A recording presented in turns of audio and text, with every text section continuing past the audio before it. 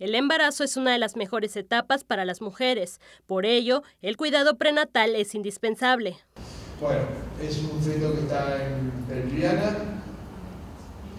Lo primero que vamos a hacer siempre, reconocer que sea un solo feto. Desde el momento de la fecundación, las ecografías son de gran importancia. Se trata de pruebas que utilizan ondas sonoras para crear la imagen del bebé, la placenta y el útero. La ecografía o el ultrasonido es sonido. Un sonido con uso médico, un rango de frecuencia que es no audible para el oído humano, inocuo también. Se usa con fines diagnósticos principalmente. Especialistas recomiendan realizar 3 ecografías durante el embarazo. Hoy está recomendado hacer una ecografía entre las semanas 11 y 14. Es una de las ecografías más importantes del embarazo.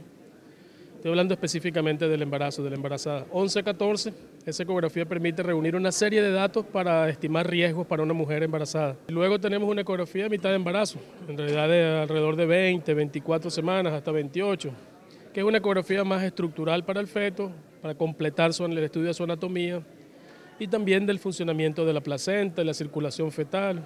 Y ya al final del embarazo hacemos una ecografía para ver el ritmo de crecimiento fetal, algunos grados de madurez. Con esta tecnología se puede detectar problemas de salud en el feto. El paciente en estudio para mí es el feto intraútero y definitivamente no lo podría estudiar si no tengo un buen equipo ultrasonido, así que es vital, indispensable. Mitos erróneos rodean a los ultrasonidos. Expertos recomiendan no abusar de su uso. Que el ultrasonido es una herramienta inocua, ¿no? Pero no debe abusarse de ella.